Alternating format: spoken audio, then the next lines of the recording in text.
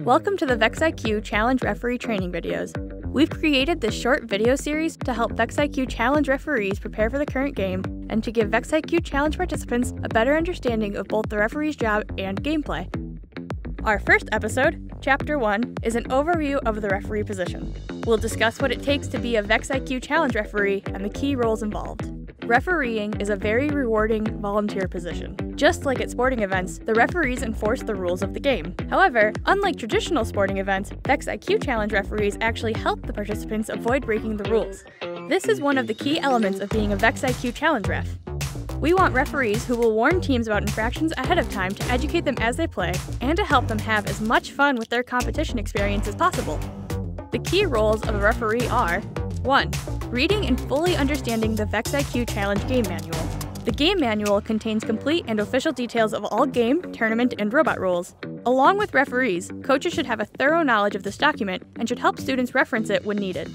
The game manual can be downloaded from roboticseducation.org or VIQC.com. All referees should review them prior to the event if possible. Copies of the rules should be made available at the event for reference, and we also recommend downloading the free VIQC Hub app so you can have a copy on your mobile device. The rules are your best friend. 2. Making sure the field is set up correctly for each match. We'll discuss this more in detail in chapters 2 and 3. 3. Being cognizant of the schedule and helping to keep the event running on time.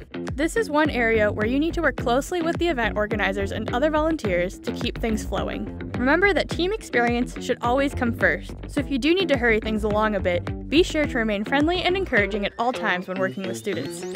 4. Ensuring that teams are placed correctly at the field and prepared to play. This includes making sure that their robots and controllers are turned on and ready to go. 5. Consistently enforcing the rules of the game as written. Most of the time, this will mean reminding teams of match start time, match stop time, and especially communicating the controller handoff time during teamwork and robot skills matches.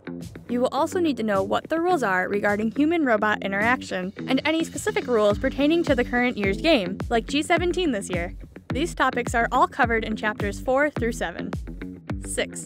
Completing and submitting an accurate score sheet at the end of each match. Depending on the size of the event, you may have a dedicated scoring referee, or it may be the head referee's responsibility. In either case, the goal is to be as efficient and accurate as possible. We'll discuss scoring further in Chapter 6.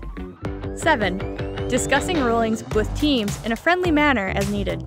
This should always be a positive learning opportunity, even if you have to deliver a difficult message for any reason. Remember, teams have worked hard to get to this point, so let's celebrate their effort at all times. When you do have to explain a difficult ruling, take the teams aside to a quiet place if possible.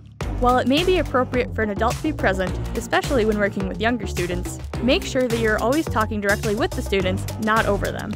And always reference the specific relevant rule in the game manual using either the VIQC Hub app or a printed copy to make sure that this is a learning experience for the future and not just a punishment. That's all for Chapter 1, but make sure you check out our other videos on specific refereeing topics in this series.